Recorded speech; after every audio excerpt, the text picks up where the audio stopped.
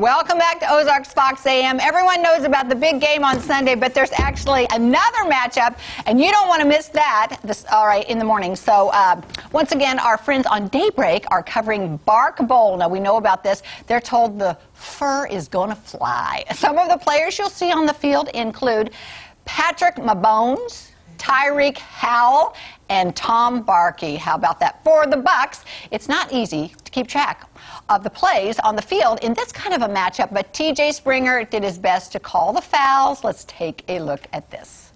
But you can't get too distracted in this game. Mabones sacked and taken down. May have been a holding penalty there. We don't see the flag or the whistle from the ref on this one, though.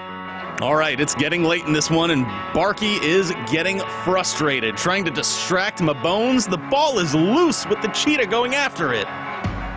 Barkey gets that possession back and decided to take that in himself for the score.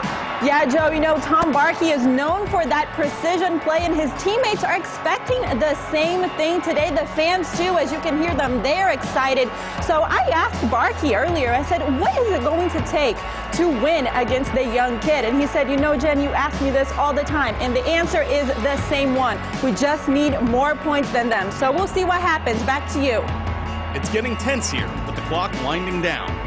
Mabones always wants the game in his paws, though, running all over, escaping tackles, and trying to kill the clock. Barkey in relentless pursuit of him, though, as this clock is still winding down.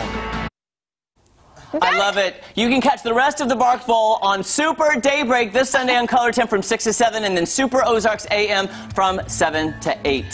So much fun. I could watch that all day. Go long. Go long.